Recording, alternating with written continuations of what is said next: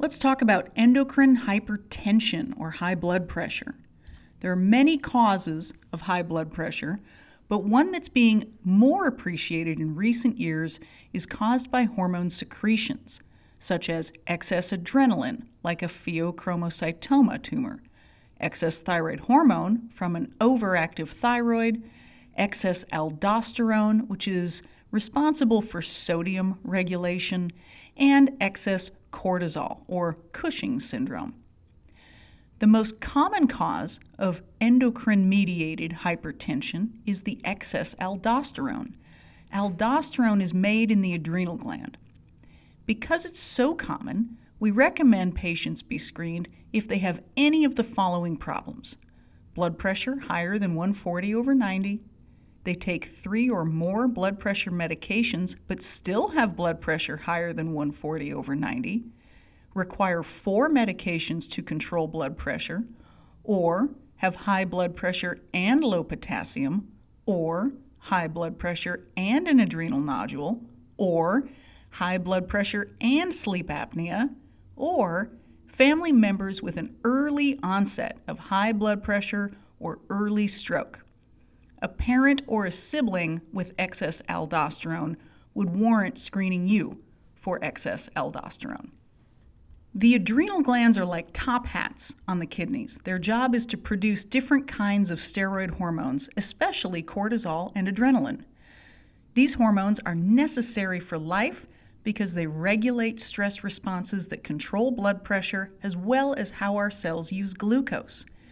But the glands also make other kinds of hormones, like aldosterone, which regulates electrolytes. They also make sex hormones, like testosterone, progesterone, etc. Because we do so many CAT scans for other reasons, we often find nodules in glands by accident, and these are called incidentalomas. If we find one of these nodules, we always check it for aldosterone, as well as some other things. Sometimes patients take blood pressure medications that interfere with the tests for aldosterone, so we want to switch or stop those medications for 4 to 6 weeks before testing. We still need to give blood pressure medications to keep that blood pressure under 150/90 in order to get accurate tests. So we will use different kinds of medications in order to control blood pressure. What tests check for aldosterone? Well, first we make sure you have potassium supplements if you need them. After that potassium level is normal, we'll start phase 1 testing. Phase 1 is an 8 o'clock in the morning blood test for aldosterone and renin. Fasting is not important, but the time of day is. We will calculate the ratio of those two levels to determine whether we need to do additional testing. How do confirmatory tests work?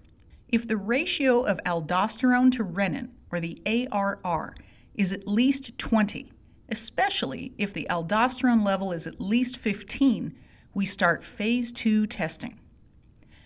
The patient needs to eat about 6,000 milligrams of sodium every day for 3 days.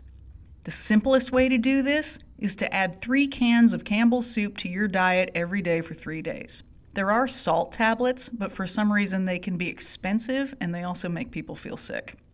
On the beginning of that 3rd day, you continue that high sodium diet and you collect urine for a full 24 hours.